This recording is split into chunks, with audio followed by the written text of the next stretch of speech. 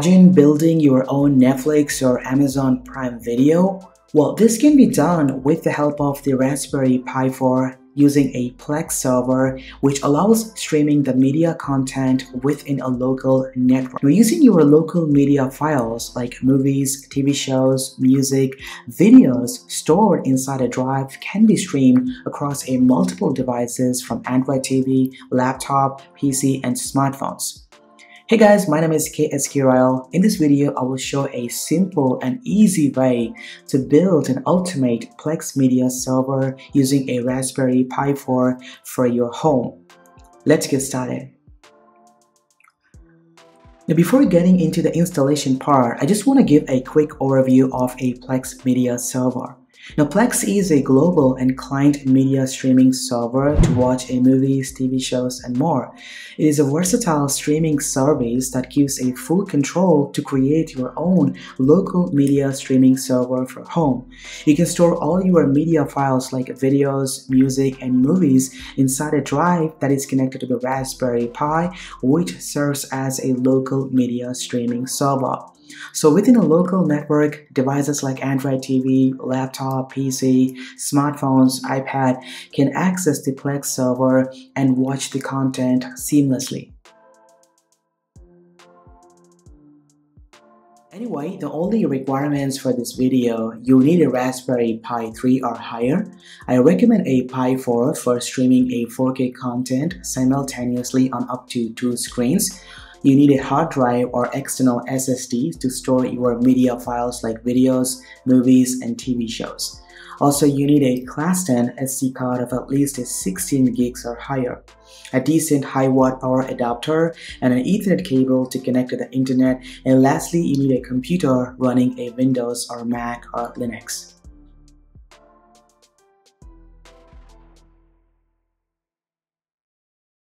Now on your computer, go ahead, open these links using any browser.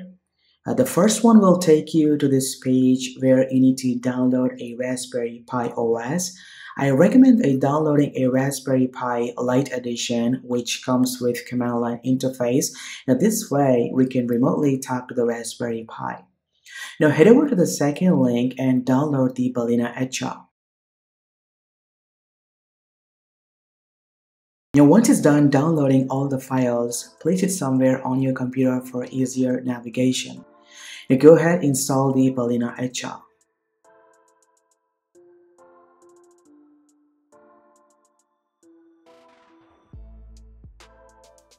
Now once it's done installing the Balena Etcher, insert the SD card into the computer and flash the OS.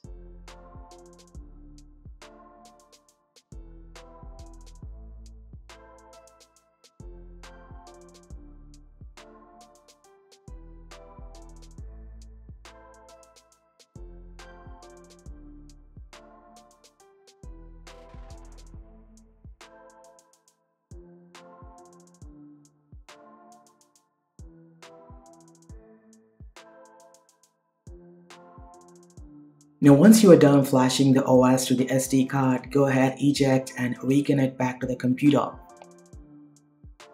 Now you will see the boot partition of the SD card will be mounted. Since we decided to control the Raspberry Pi remotely, so we need to enable the SSH upon booting.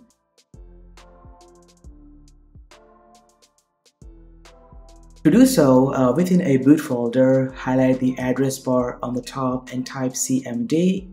Now type echo SSH and press the return key. Now this will add the SSH to the boot folder. Now lastly, I'm going to do one more thing by overclocking the Raspberry Pi 4. Now keep in mind, do not overclock the Raspberry Pi without a proper CPU cooler. Now here, look for the file called config.txt and add these lines to the bottom.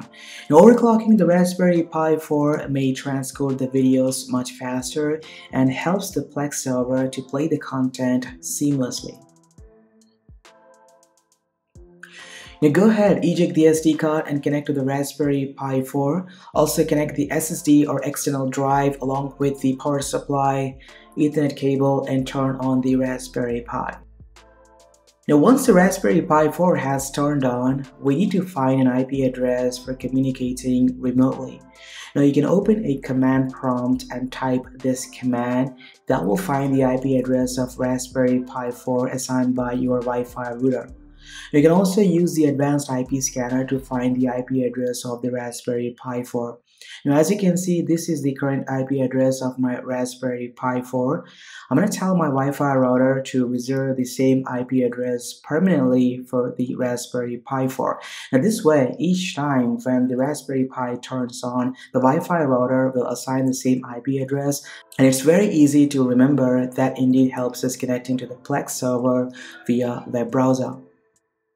Now, one of the easiest ways to set a static IP address for the Raspberry Pi 4, I'm going to log in into my Wi-Fi router and look for the client table and use this current IP address of the Raspberry Pi and also copy the MAC address of the Raspberry Pi 4. Now, inside your Wi-Fi router, look for a DHCP static IP configuration and type the IP address and paste the MAC address over here.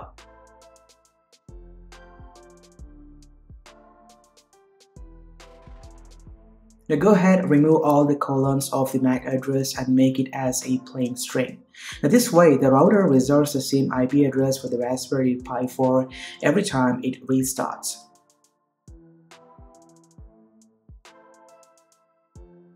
Now it's time to connect to the Raspberry Pi 4 using a remote computer. Now on your computer, open a terminal or command prompt and type SSH Pi and the IP address of the Raspberry Pi and press the return key. The default username is Pi and the password is Raspberry.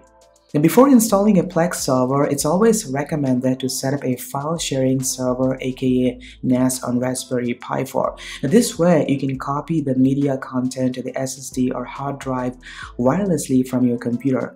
This eliminates the need of unplugging the SSD or hard drive from Raspberry Pi to copy the content.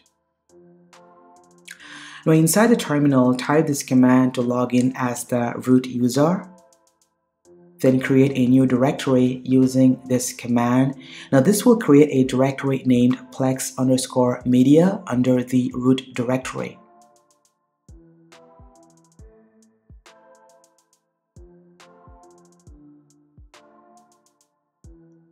Now go ahead, type this command to give a full permissions to this folder.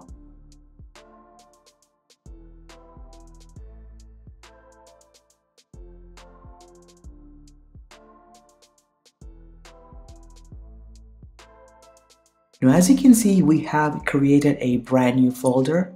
Now type lsblk to see the connected drives. Now in this case, only one external drive is connected to Raspberry Pi and it's showing over here. Now as you can see, it is showing as SDA2. Now type mount/dev/SDA2 and a Plex Media to mount the SSD or hard drive to this folder named a Plex Media. Now once it's done, now type lsblk and you can see the external drive has mounted to this directory. Now keep in mind, every time the Raspberry Pi reboot, the external drive will be unmounted automatically. This causes a Plex server to run abnormally. Now to fix this issue, we're going to tell Raspberry Pi to mount the external drive to the specific folder upon reboot. Now anyway, to do so, type a blkid. And this time, note down the UUID of the external drive and copy it.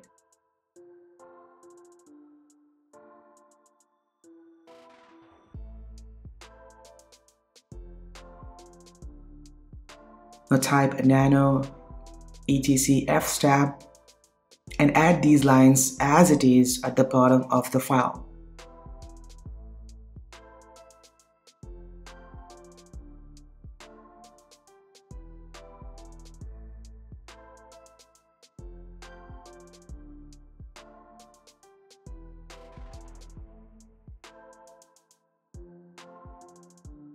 Now once it's done, save the changes by pressing Ctrl+O to save the file, and pressing Ctrl+X takes you back to the terminal. Now it's time to set up a Samba server that acts as a file sharing server and enables the functionality to copy the content wirelessly within a local network. To do so, first update the Raspberry Pi by typing this command.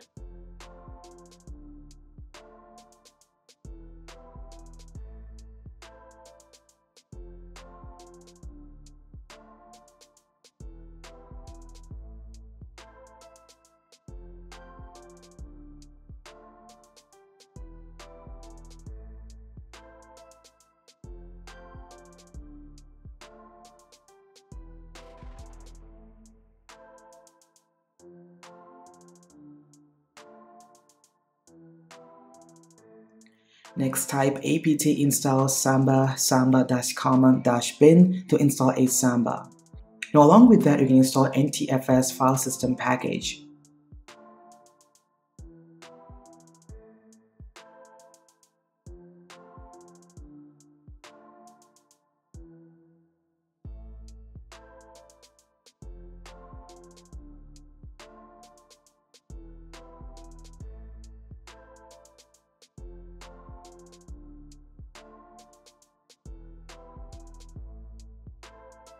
Now once it's done, you need to add a few lines to the Samba config file to make the file sharing server work as intended. To do so, type nano etc samba and smd.conf. Now inside this file, scroll to the bottom and add these lines exactly as it is.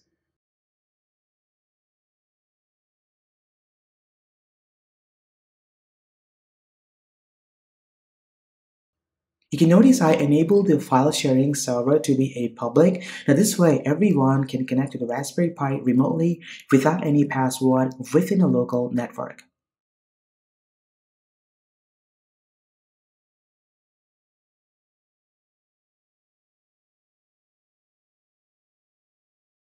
Now once it's done, type these commands to restart the Samba server.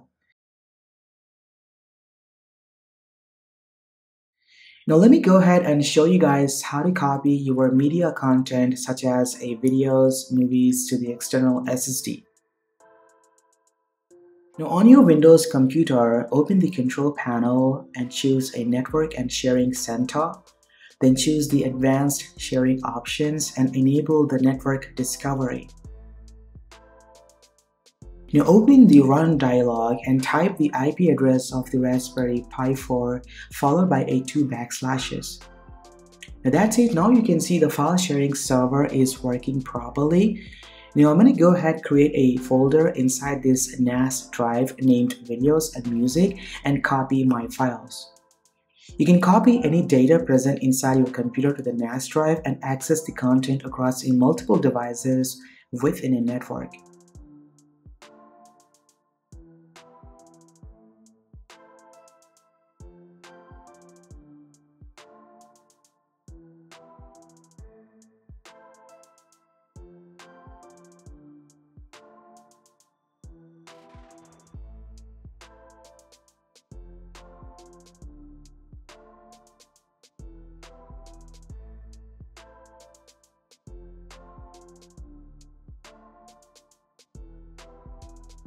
Now anyway, back to the Raspberry Pi terminal, it's time to install the Plex Media server.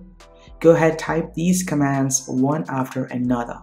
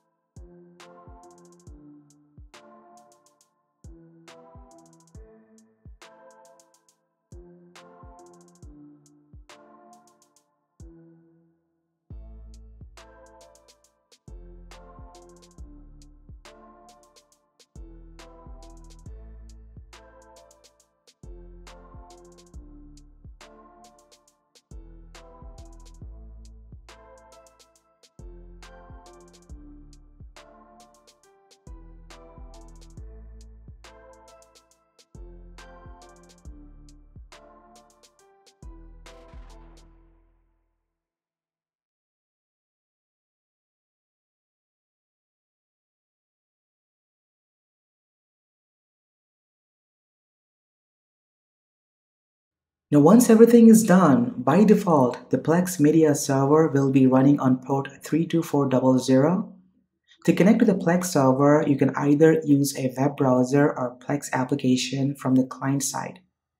Now in this case, inside the Windows computer, I'm going to open a Chrome browser and type the IP address of Raspberry Pi with a colon and the port number and /web to access the web interface of the Plex server, which is kind of similar to a Netflix.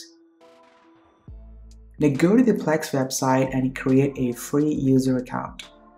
Once it's done, go ahead and log in into a Plex server. Now as you can see, it shows how Plex works. Go ahead and proceed with the further step. Now here, I don't need a Plex pass to watch the premium content. I'm going to go ahead and skip this step. Now it's time to name the Plex server. I'm going to name it as a Raspberry Pi 4 and make this option is ticked and click on next. Then under the media library, choose to add a library, and I'm going to choose the movies option here. Now choose to add a folders and tell the Plex server where the video files are stored inside the storage drive. Now once it's done, click on add library.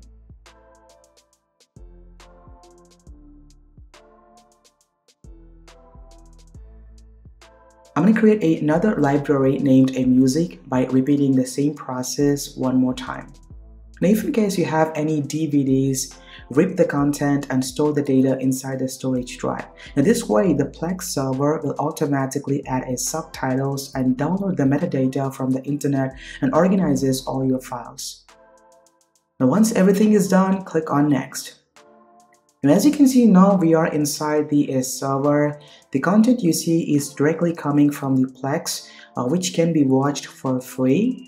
But to access our content, choose more from the sidebar, and here you can see the Raspberry Pi 4. Now from here, you can choose a movies and see all of the files and play them from multiple devices.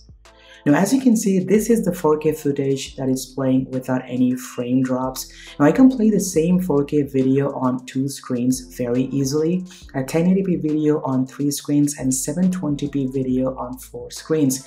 Now it's not bad though. Raspberry Pi 4 still handles the Plex server like a charm. No issues will be faced. Now if in case you have any issues while playing the content, try to optimize using a built-in transcoding feature. To access a Plex server on Android or iPhone, download an application called Plex TV and sign in with your credentials. Now from here, choose the Raspberry Pi 4 and start watching the content.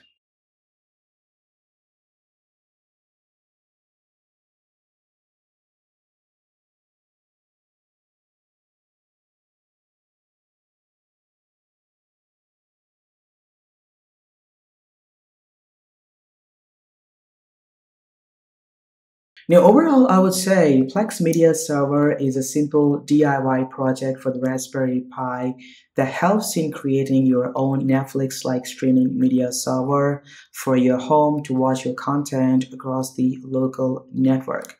So what do you guys think about it? So let me know in the comments section down below. So if in case you like this video, hit the thumbs up button down there and don't forget to subscribe to this channel and consider hitting the bell icon to receive the latest notifications of my videos. Thanks for watching this video. This has been KSK Ryle. I will see you in my next one.